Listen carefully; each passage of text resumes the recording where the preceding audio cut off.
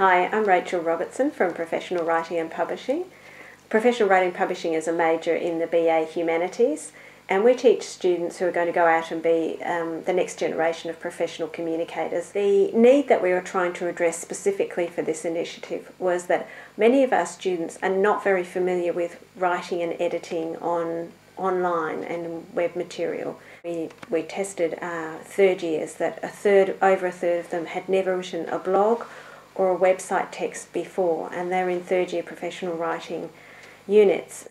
So the task that we gave them was to form in teams for the whole semester and do research on one particular topic, and then they had to share all their research and jointly create a website.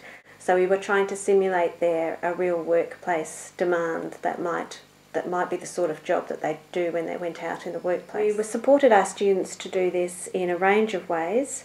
So we had guest lecturers from outside the university, so industry experts who could come in and talk about how they did things in their own workplaces. As I say, we gave them a template to base their website, so they didn't have to create one afresh. We also gave them a demonstration on how to use that template and also some instructions.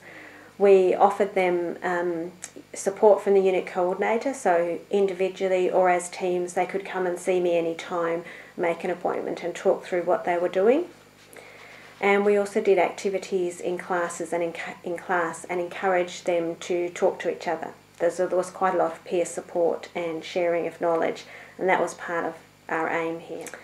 We did do a survey before, at the beginning of the unit and at the end of the semester, and asked them to rate their own skills and knowledge in their online writing and in other tasks and activities. And we also asked them to rate their confidence levels doing a range of things. And by the end of the unit, those skills and knowledge they rated much more highly, and they also said their confidence had improved. And the greatest areas that they'd improved in were the ones where they had very little skills and knowledge in the beginning, which is what we expected and hoped for.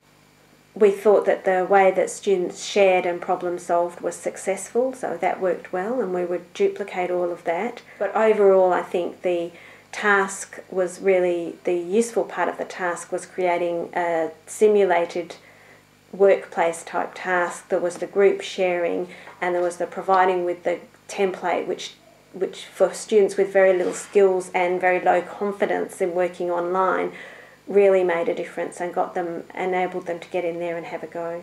We had done some previous research the year before about what employers expect of graduates, so we had gathered that data, so that was informing what we were doing here as well. And one of the things about researching is that more and more material is accessible directly just through the URL, and so what you start sharing, if you get more sophisticated, is URL and some notes about it, rather than actually originally, even 2-3 years ago, students were getting books and photocopying pages or were printing off pages and downloading PDFs, and now we find they're accessing websites, and the work that I'm doing is about helping them realise which is good research to use and which is not, and so it's more about how you filter research now. There's so much material out there, and it's about telling those skills of accuracy and reliability and validity and using them as the basis for your own. So part of this